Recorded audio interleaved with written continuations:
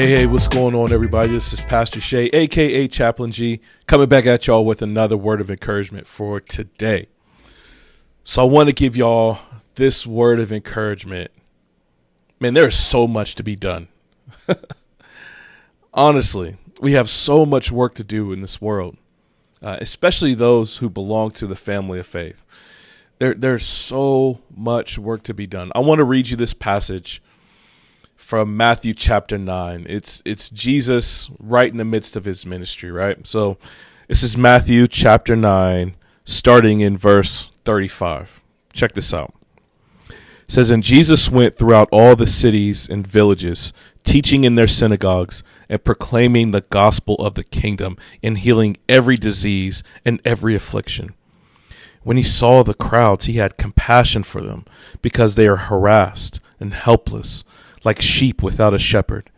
Then he said to his disciples, 'The harvest is plentiful, but the laborers are few. Therefore pray earnestly to the Lord of the harvest to send out laborers into this harvest.'" So it says, as Jesus was going throughout and he's talking about the coming kingdom, he's telling people the kingdom of God is at hand. It's right here in front of you. You could reach out and grab it. I am here. My kingdom is right now. Here I am. And he's telling people what this kingdom looks like, and it's great, right? Like, people are being challenged. It's bringing hope to the poor, and people are coming out in droves. And it says, as he looked at the crowds, it says he had compassion for them. So this is not like I think sometimes we hear the word compassion and we think like sympathy, like tiny violin, like Jesus had compassion for them, and he breaks out his tiny violin, right? That if you look at the original word of that word compassion, it's a gut-wrenching heartbreak. As he looked at the crowds, his heart was broken. The things that Jesus was seeing was that they needed someone to help them. They needed someone to care for them. And it wasn't just like poor people, you know what I mean? I think sometimes we mistake, like I said, I think we mistake compassion for like sympathy. Like, I wouldn't want to be in their shoes. No, like Jesus, it's like this deep, heart-set caring for other people. And I think in a certain way, we've gotten so used to like this Americanism, this rugged individualism where I only need to care for myself. We forget that Jesus had compassion on others. Like, his heart hurt when he saw them.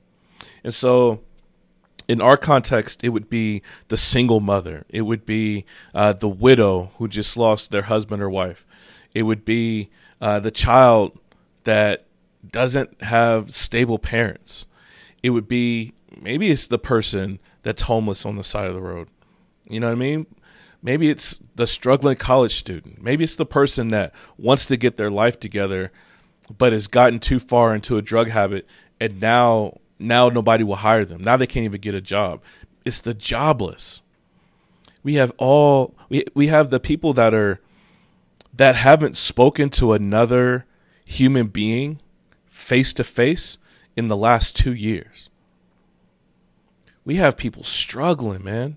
We have the people that have been hurt by churches. We have the people that have been fired by their employers. We have people that their friendships have left them. We have people that their parents won't speak to them anymore for a multitude of reasons. Man, we have so much going on in this world. We have so much happening, and we got work to do. There's people that need to know that the kingdom of God is at hand. And that's what Jesus is doing in this passage, man. He's going around and he's telling people, and it says he's healing all these afflictions, that he's healing all these diseases, and there's so many people hurting. There's so much going on, and we get caught up in, this political group or where that person goes to church, or this person's not from my neighborhood. We get caught up in all this stuff, man. And Jesus is simply saying, the kingdom of God is at hand. It's the kingdom of God is talking about like healing and restoration and reconciliation and love and mercy and grace. Those are the things that we should be putting forth, man. Not to say that you don't call out when wrong is wrong, but leading with compassion, having our hearts broken when we see that people don't know about this coming kingdom. It's right here. My encouragement for you, and it's more of a challenge today, and maybe for the rest of the week, man. Who are you going to tell about this coming kingdom? Who are you going to tell, like, as they're going through their struggles, their spouse just left them, or their kids are just heathens? Who are you going to tell about the coming kingdom?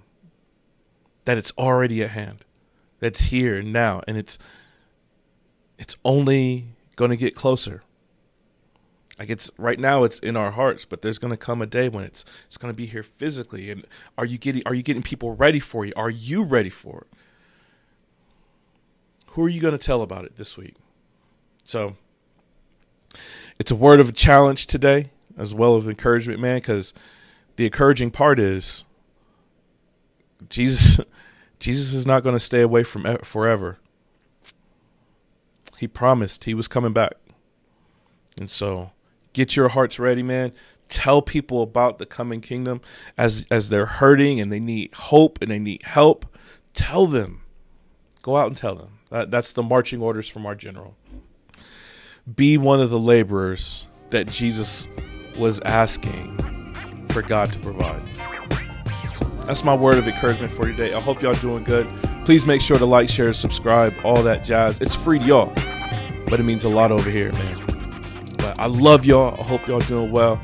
Until next time, grace and peace.